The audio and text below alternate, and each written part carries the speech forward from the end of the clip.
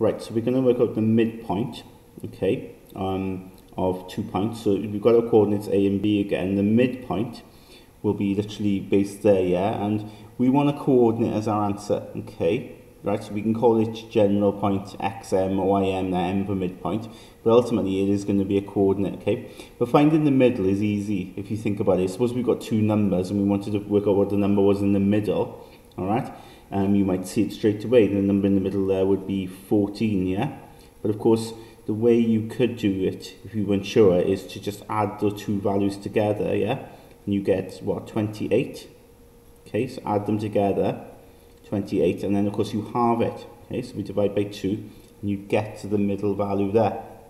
It's exactly what we do with coordinates to get the midpoint, alright, but we have to sort of, first of all, consider the x midpoint and then the y midpoint. Now the x midpoint, you take the values for x here, x1, and the value for x there, which is x2, add them.